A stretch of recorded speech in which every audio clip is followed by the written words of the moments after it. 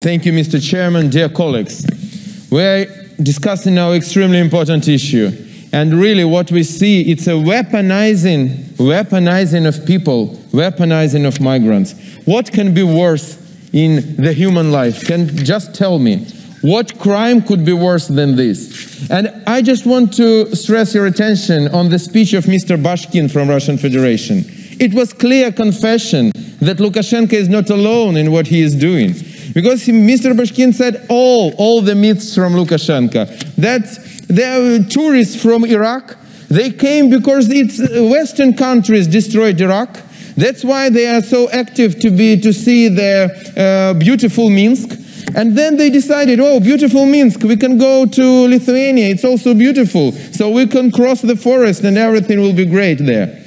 So it was complete mockery. Then Mr. Bashkin told us, yes, Belarus authorities could not guard their border because policemen are very busy defending people inside the country. I can tell you with what they are busy. 2 days ago in Minsk, KGB agent, yes, Lukashenko still call it KGB, killed a person, IT man, in Minsk, inside his apartment, because they were looking for opposition. They came inside.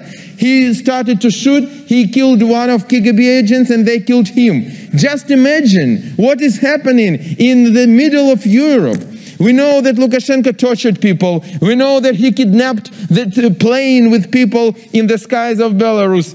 And now he is using people as a weapon in hybrid war. And it's not war against Lithuania, Latvia and Poland. It's war against all of us, all countries who are civilized, who consider themselves to have some values. And we need to react. And the reaction should be strong. We need finally to have in our Council of Europe a permanent group or body which will work on Belarus from day to day, because that's very important.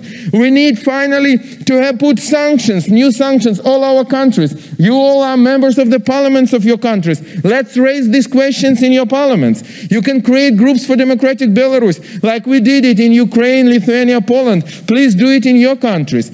And let's put sanctions on Lukashenko, and real sanctions.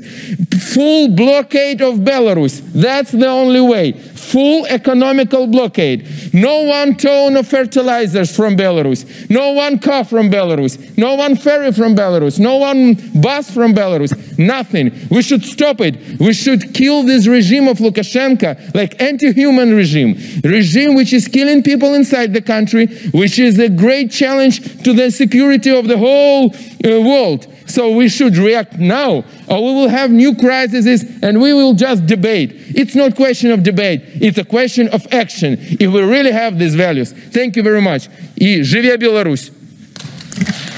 Thank you very much.